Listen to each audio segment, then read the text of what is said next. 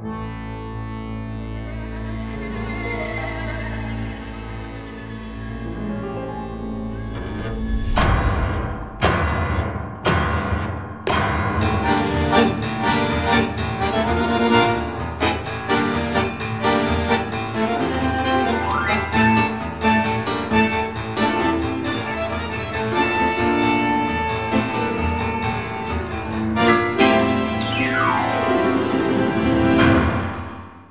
this study, we identified in preclinical models a mechanism by which tumors can escape anti-angiogenic therapy.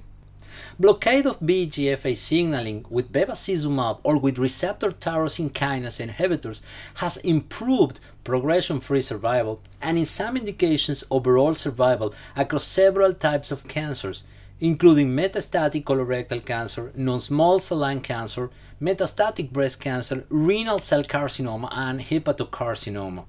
However, the clinical benefit conferred by the therapies is variable, and tumors from treated patients eventually reinitiate growth, suggesting that induction of compensatory angiogenic pathways may contribute to limiting the efficacy of anti-VEGF treatment. Llegaron noticias. Ha logrado escaparse una vez más. ¿Cómo es posible? No entiendo. Si el bloqueo del VEGF logró ser efectivo en numerosos casos, como en cáncer colorectal, cáncer de pulmón, hepatocarcinoma. Sí, pero no te olvides que en otras ocasiones logró escaparse por diferentes mecanismos, al simplemente no responder a la terapia o al adquirir mecanismos de resistencia en respuesta al estrés inducido por la propia terapia. Mira, en los archivos tenemos evidencia que en numerosos casos factores de crecimiento solubles lograron ser la causa, como interleuquina 17, el PICF, células mieloides supresoras. Sí. Muchachos, lo tenemos. Hemos encontrado la causa. Al parecer, esta vez los culpables son las interacciones entre lectinas y glicanos, particularmente galectina 1, que al interactuar con N-glicanos complejos del receptor de VEGF, dispara la activación de señales que llevan a la generación de nuevos vasos sanguíneos. Lo tenemos.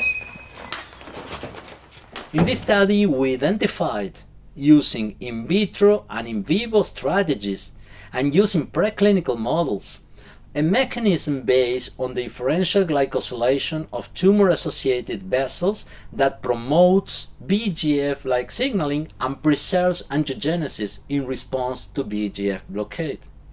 In response to hypoxia, tumor-derived galectin-1 binds directly to non-sialylated complex and glycans localized on the immunoglobulin 3, 4, and 7 domains of VEGF receptor 2 and promotes VEGF-like signaling and compensatory angiogenesis. Strikingly, in tumors that are sensitive to anti-VEGF treatment, tumor-associated vessels express high amounts of alpha-2,6 sialic acid, which prevent galectin-1 binding to endothelial cells and eliminate its pro-angiogenic effects. In contrast, tumors that are refractory to anti-VEGF secrete increased galectin-1 and their associated vasculature express higher amounts of beta-1,6 glucnac branching glycans and decrease alpha-2,6 sialylation, which are glycosylation patterns that facilitate the interaction between galectin-1 and endothelial cells. Interruption of beta-1,6 glucnac branching in endothelial cells or silencing of tumor-derived galectin-1 converted refractory into anti-VEGF sensitive tumors, whereas elimination of alpha-2,6 linked sialic acid limited the efficacy of anti-VEGF treatment, at least in preclinical models. Whether the galectin-1 and glycan axis is relevant in human clinical settings still remains to be explored. Para.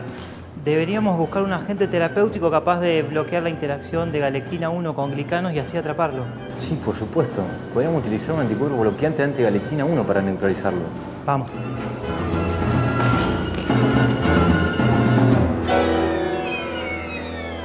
In this study, we report the effects of a neutralizing anti-galectin-1 antibody which prevents compensatory angiogenesis and growth in those tumors that have limited sensitivity to anti-VEGF. Similar to other anti-angiogenic agents, the anti-galectin-1 antibody induces not only the typical anti-angiogenic or vessel pruning effect, but it also promotes transient remodeling or normalization of tumor-associated vasculature early after treatment. This effect contributed to alleviate tumor hypoxia and facilitated influx of immune cells into the tumor microenvironment, which expanded anti-tumor T-cell responses. In conclusion, we identified a glycosylation-based mechanism that links tumor hypoxia, VEGF receptor 2 signaling, and compensatory angiogenesis in response to VEGF blockade. These findings may have clinical implications not only in cancer, but also in other pathologies involving aberrant angiogenesis, including age-related macular degeneration, diabetic retinal disease, and cardiovascular diseases. Thank you very much for your attention. Muchas gracias por su atención.